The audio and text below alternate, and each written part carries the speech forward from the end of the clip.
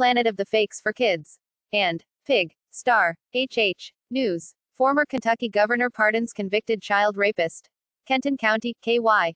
CNN. In one of his last acts in the position, former Kentucky Gov. Matt Bevin pardoned Micah Schoettle, a man convicted of raping a child.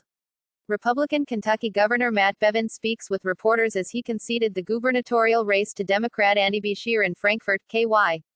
Thursday, November 14, 2019. Source, AP Photo, Timothy D. Easley. Instead of serving the 23-year sentence, he is now free after less than 18 months in prison. He was released on Wednesday. It feels like we're going through this all over again. We just got to the point where we felt safe leaving the house, said the mother of Schoettle's victim. She was 9 years old when the abuse began. She doesn't understand the whole legal process on why somebody that did something like this could be released and not punished at all, the mother said. Kenton County Prosecutor Rob Sanders criticized the governor's position. It shocks the conscience. It's offensive. It's mind-boggling how any governor could be this irresponsible.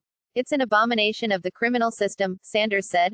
Bevin wrote that the prosecutor's case relied more on testimony over physical evidence, but Sanders said that the governor's office never contacted prosecutors, victims or local law enforcement about clemency for Schoettle. Prosecutors all across Kentucky today are disgusted with Matt Bevin, offended by Matt Bevin and rightfully so, and there are victims that have been victimized again, Sanders said. The victim's mother said that from her daughter's experiences, she knows Schoettle is violent.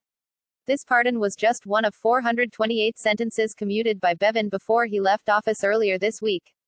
Like our Facebook page. Fake page. Reporters. Like, comment, share, subscribe, follow, visit our community wall, but more importantly go to www.amor-ica.com/TV. That's our Planet O.